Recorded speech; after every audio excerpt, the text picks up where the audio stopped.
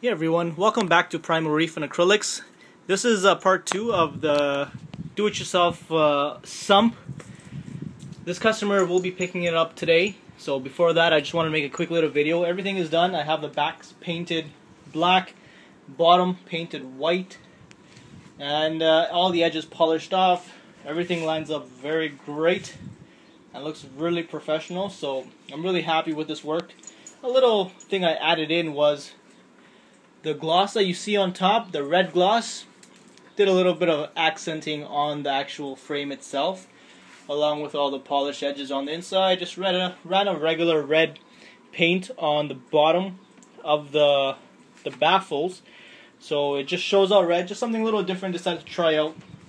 Overall, sump looks fantastic. One of the parts I did add in was the little holes here. Customer wants to put a couple of fishes down in the refugium, so for that purpose he doesn't want the fishes flying over and going into his skimmer or return pump.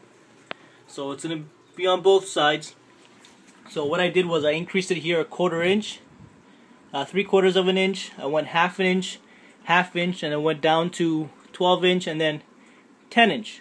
So everything here starts from the left and flows down in a nice waterfall dam type of sequence.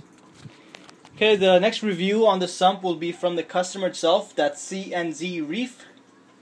You guys can definitely YouTube his channel and you'll find everything on there, his own review on it, and the sump in working condition.